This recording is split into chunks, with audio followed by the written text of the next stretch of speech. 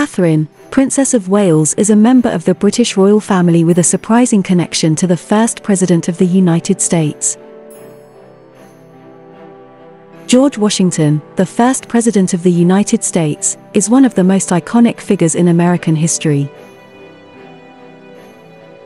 But what many people don't realize is that Princess Kate is actually related to George Washington. Through her mother's side of the family, Princess Kate is related to George Washington. It's a distant connection, but it's still an interesting piece of history.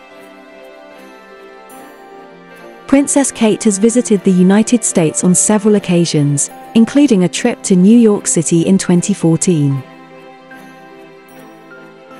During her visit, she even met with President Barack Obama at the White House.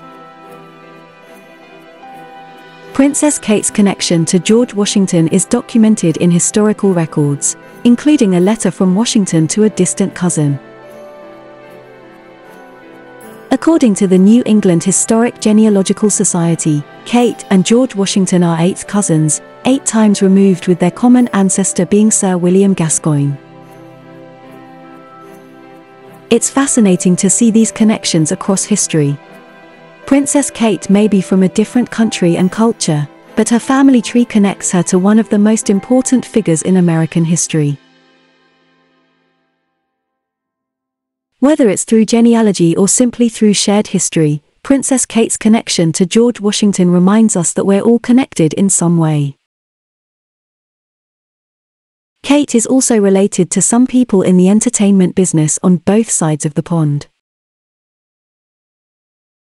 One of her distant cousins is talk show host Ellen DeGeneres.